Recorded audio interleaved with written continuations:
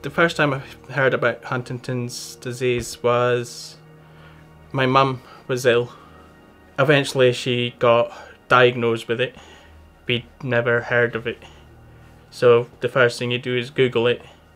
And when you see it, you sit and pray that that's not what she has.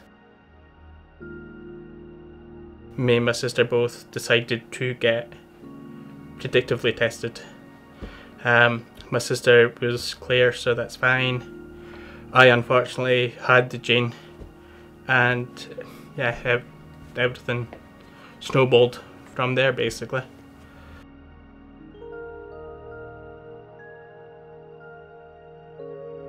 I met Debbie at work. We used to work in the same school kitchen. Between us we've got 4 kids, and from them we've got 8 grandkids. Watching what everybody else is doing. Pre-Huntington's it was just, we just had normal lives. I used to love cycling, love snowboarding, I liked to play football, ice hockey, lots of different sports. Once you've been predictively tested, once you know what the symptoms are, you start looking for them. My first symptom was depression, mood swings. I had a hard time at work. I was struggling to cope with things being changed at work. I was struggling to cope with normal day life. I could try to do things about the house. I was getting worked up, getting stressed out, getting angry. I can't do any housework because I will break things. If I try and put plates into the dishwasher and they don't sit properly, I'm liable to throw the plate into the wall.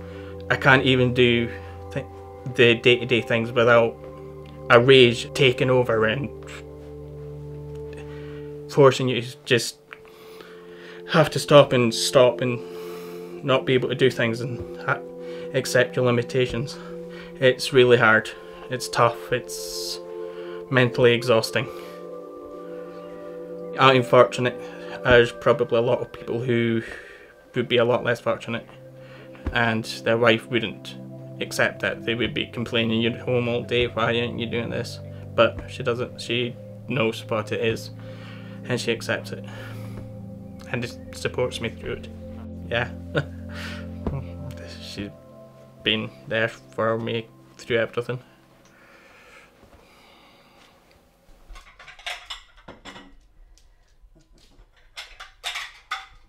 Before the symptoms started, he was, you know,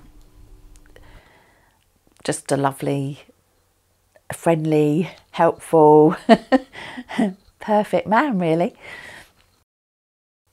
After the symptoms started, then obviously the depression hit, and that was difficult, and him losing his job was difficult.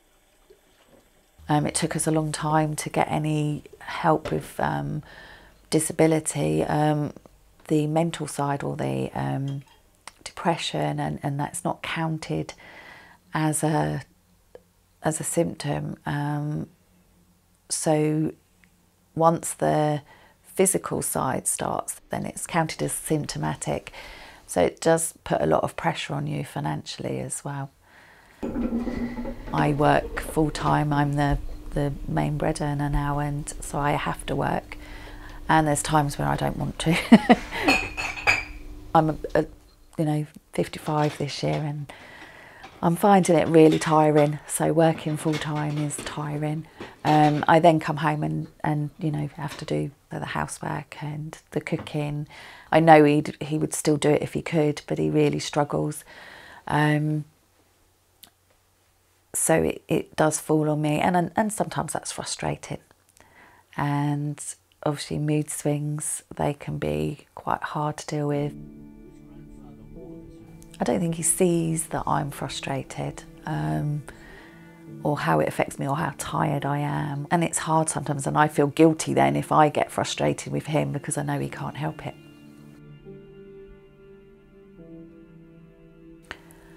I think the mental health side is the hardest side to deal with. Physical side, there are medications to help with movements. You can make adaptations for the movements. You know, there's lots of things you can do with the physical side, but the mental side is definitely the side that is really difficult to deal with. And the earlier the support and the more support you have with that is definitely going to be more helpful.